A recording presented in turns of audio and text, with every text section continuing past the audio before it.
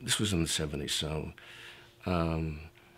showing up here in 76, there was some crossover because by that point the entire writing staff of the Electric Company was on the West Coast except for one person, two people, because Tom Whedon and John Bonney and I had come to the West Coast to seek our fortunes, our futures.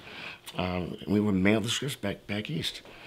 Tom Whedon was out here doing the same thing. I had met Chris Cerf at Christopher Cerf, son of Bennett Cerf, and people said, well, who's Bennett Cerf?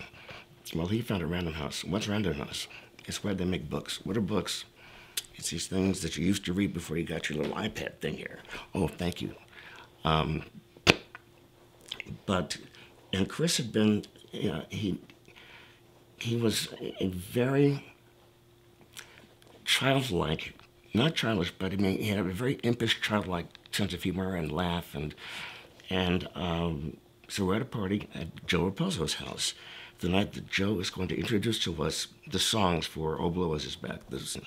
So Joe Raposo's ego was almost as big as Donald Trump's. I mean, they could go toe-to-toe in a cage match about egos. And therefore he was both loved and hated by people who loved and hated him. Tom Whedon had gone to Harvard with him, so he'd known him back when the ego was just being developed. So at some point, Joe took a break, and there's a set of drums there, there's a piano, and for whatever reason, Joe didn't come back.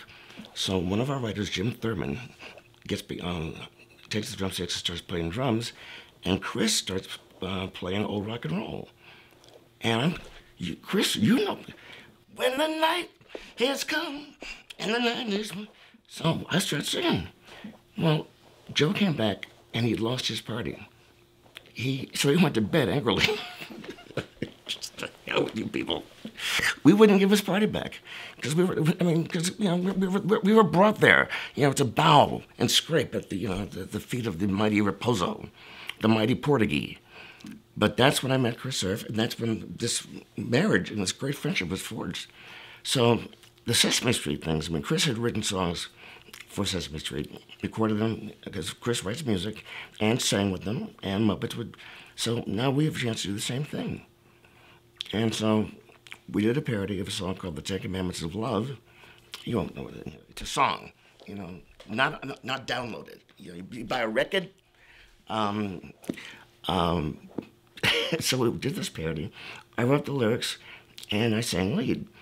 And we recorded, and I took the red eye in. We had a recording date at 9 o'clock. So I've had no sleep.